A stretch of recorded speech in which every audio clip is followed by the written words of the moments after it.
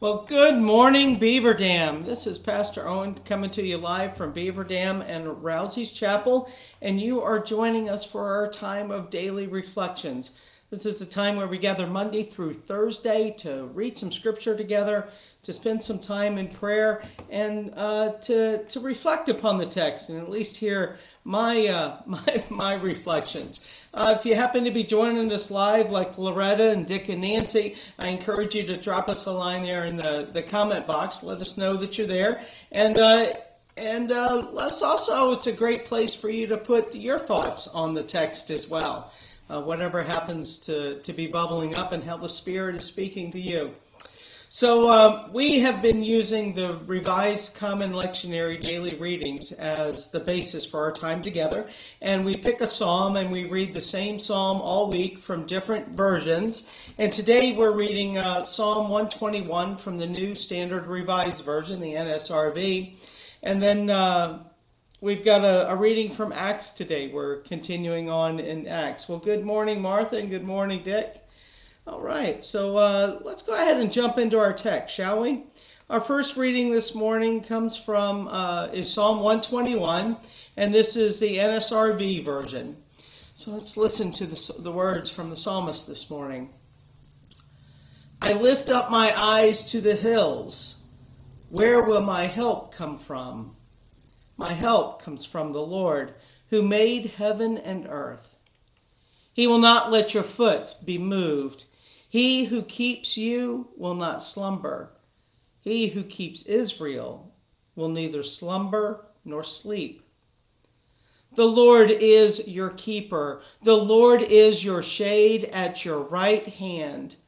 The sun shall not strike you by day, nor the moon by night. The Lord will keep you from all evil.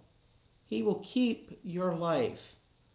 The Lord will keep you your going out and your coming in from this time and forevermore.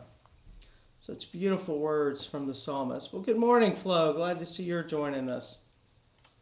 So our next reading comes from the book of Acts, and this is chapter 26, verses 1 through 18. Let's listen to these words about Paul. Agrippa said to Paul, "You may speak for yourself." So Paul gestured with his hand and began his defense. "King Agrippa, I consider myself exceptionally fortunate that I stand before you today as I offer my defense concerning all of the accusations the Jews have brought against me. This is because you understand well all the Jewish customs and controversies. Therefore, I ask you to listen to me patiently. Every Jew knows the way of life I have followed since my youth, because from the beginning I was among my people and in Jerusalem. They've known me for a long time. If they wanted to, they could testify that I followed the way of life set out by the most exacting group of our religion. I am a Pharisee. Today I am standing trial because of the hope and the promise God gave our ancestors. This is the promise our 12 tribes hope to receive as they earnestly worship day and night. The Jews are accusing me, King Agrippa, because of this hope. Why is it inconceivable to you that God raises the dead? I really thought that I ought to oppose the name of Jesus, the Nazarene, in every way possible. And that's exactly what I did in Jerusalem. I locked up many of God's holy people in prison under the authority of the chief priest. When they were condemned to death, I voted against them. In one synagogue after another, indeed in all of the synagogues, I would often torture them, compelling them to slander God. My rage bordered on hysterical as I pursued them, even to foreign cities. On one such journey, I was going to Damascus with the full authority of the chief priest. While on the road at midday, King Agrippa, I saw a light from heaven shining down around me and my traveling companions. The light was brighter than the sun. We all fell to the ground, and I heard a voice that said to me in Aramaic, Saul, Saul, why are you harassing me? It's hard for you to kick against the spear. Then I said, Who are you, Lord? The Lord replied, I am Jesus whom you are harassing. Get up, stand on your feet. I have appeared to you for this purpose, to appoint you as my servant and witness of what you have seen and what I will show you. I will rescue you from your own people and from the Gentiles I'm sending you. I am sending you to open their eyes. Then they can turn from darkness to light and from the power of Satan to God and receive forgiveness of sins and a place among those who are made holy by faith in me. Well, friends, that is the word of God for us, the people of God. Thanks be to God. Amen. Well, let's continue practicing our breath prayer. And our breath prayer this morning is we will breathe in, speak, Lord. And as we exhale, say, Your servant is listening.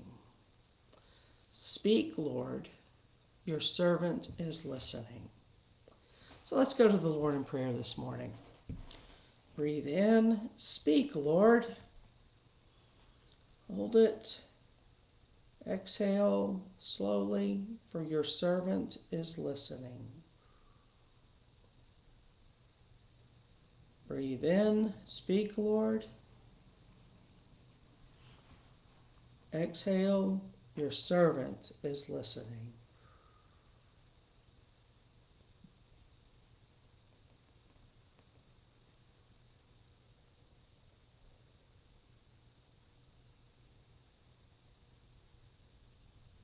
Speak, Lord. Your servant is listening.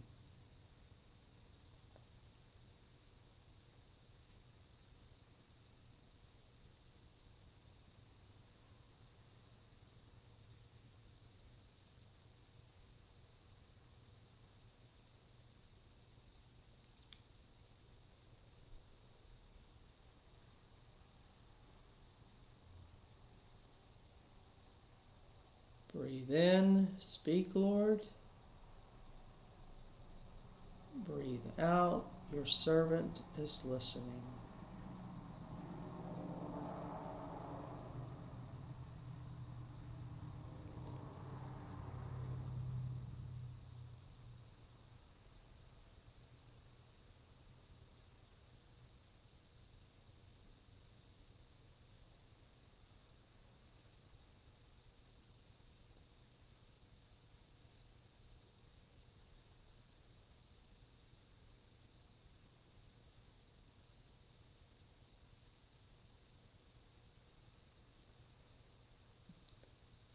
Breathe in, speak, Lord. Breathe out, your servant is listening.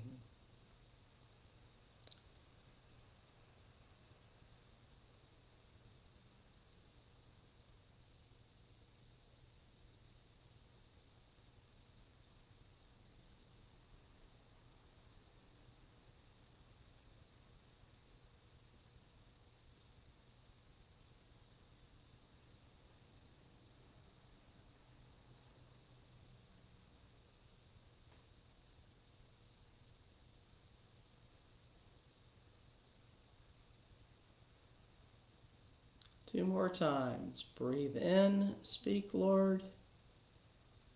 Breathe out, your servant is listening. Speak, Lord. Your servant is listening. Well, amen, amen. I know we just do that for 2 or 3 minutes, but it is definitely a spiritual practice that if you can spend 20 or 30 minutes doing it, it really will open you up to the movement of the Spirit. So we've been using our Wesley Study Bible for our notes, and we've got several for this particular section of Acts. Paul's speech before Agrippa fulfills the prophecy that he would carry my name before kings. As in other defense speeches, Paul begins by reaffirming his Jewish heritage.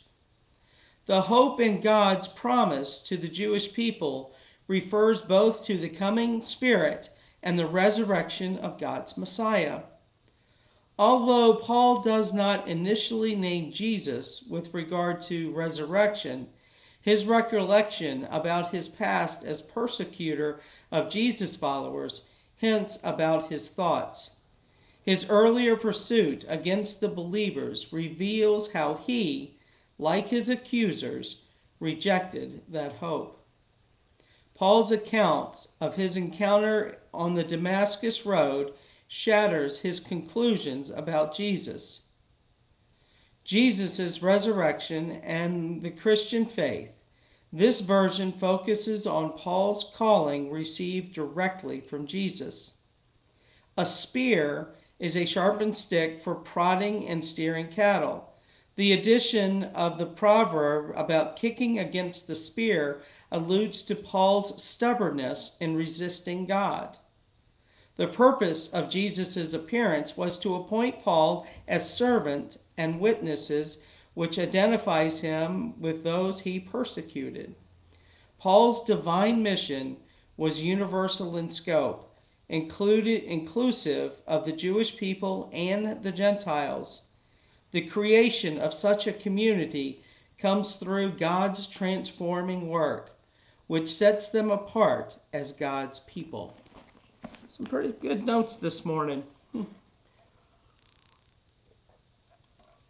So, this part from Acts in chapter 26 is just a small part of a larger narrative of Paul's time in prison, but it's an important one.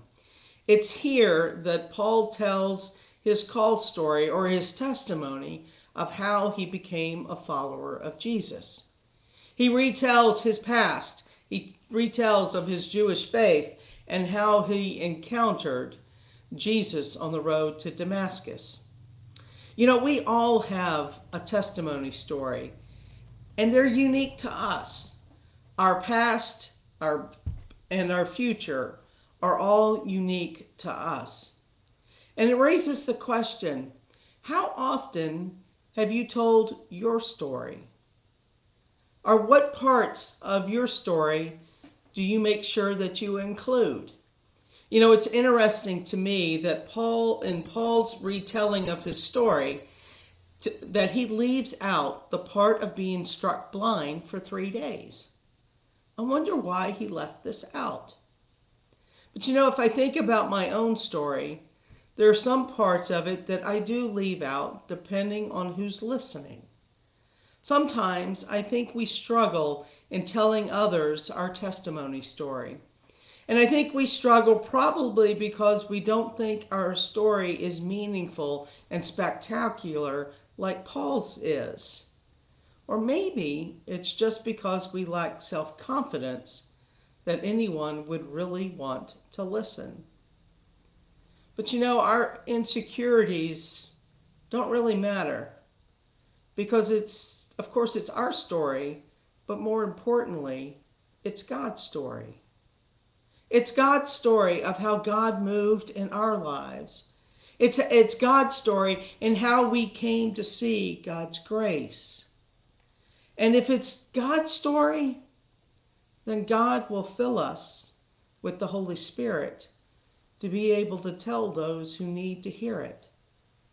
For in hearing our stories, they might see God just like we see God in Paul's story in the text. You can tell that this wasn't the first time that Paul has told his story. He's probably told his story hundreds of times by this point before he told it to King Agrippa. And that's what we need to do. We need to practice telling our story. So that's the challenge I give to you today on this beautiful Tuesday, is practice telling your faith story. The long version and the short version. Because friends, you never know when God will need you to tell your story to someone who needs to hear it so that they can have their own story with God. Well, friends, just some reflections of mine. Would love to hear your take on this particular piece of scripture. So drop us a line in the comment box or give me a call and we can chat. You know, it's always good to keep the conversation going. Well, it is Tuesday. It's a little cloudy here, but it's definitely going to be a nice warm day here in Beaver Dam. I hope you get the opportunity to get outside and enjoy this day that God has made for us. So let's close with a word of prayer before we take on the day. Gracious and Heavenly Father, we thank you for all of the stories that are in our lives, especially for the stories that deal with your transforming love that we experience each and every day. God, you have blessed us in so many ways, and you call us to share those blessings with others. God, show us the way. Open our hearts and minds to see the direction you have for us, the direction you have for us individually, as well as the direction you have for us as the Church Universal. God, we ask that you be with those who might be suffering today, those who might not be feeling the best or dealing with financial difficulties or struggling either physically or mentally. God, we just ask that you continually wrap them in your loving arms. Let them feel your presence. Let them see your action in their lives. And God, we ask the same thing for us, that you open our hearts and minds to see your activity that happens each and every day in our lives if we just take time to notice it. And God, we ask for all of these things in Jesus' name. Amen. Well, friends, remember that this is a day that the Lord has made. Let us rejoice and be glad in it. Go in peace, y'all. Bye for now.